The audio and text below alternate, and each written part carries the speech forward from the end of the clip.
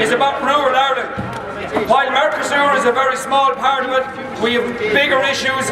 Brexit, we don't know what's coming down the tracks there. There are bigger issues at play as well. We have a system, as in our beef industry, that's not working. There's no transparency in it. There's no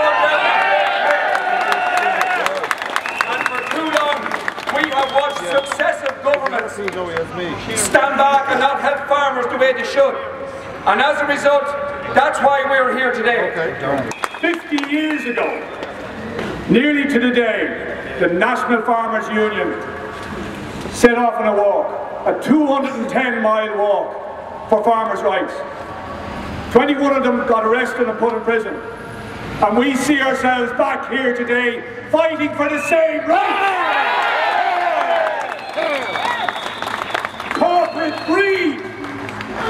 Money seems to rule all of the world today.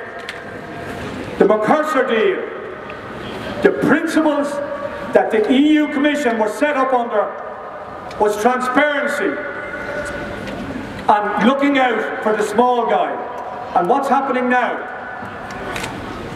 They are potentially going to do a deal with a country that is cutting down 200,000 acres of forestry per day. And I just put that into a nutshell for you.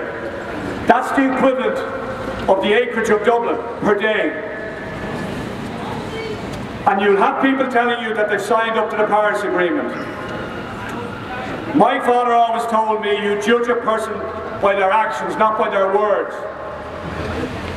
And Brazil cannot stand over their actions. We have, the EU commissioners will come and go.